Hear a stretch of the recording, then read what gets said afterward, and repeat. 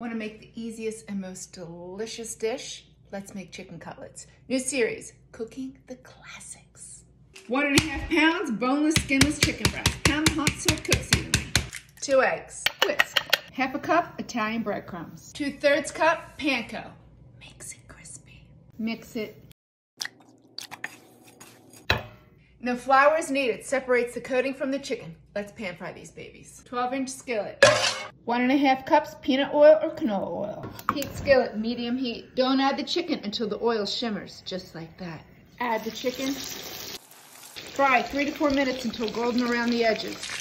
Like that. Fry 3 to 4 more minutes.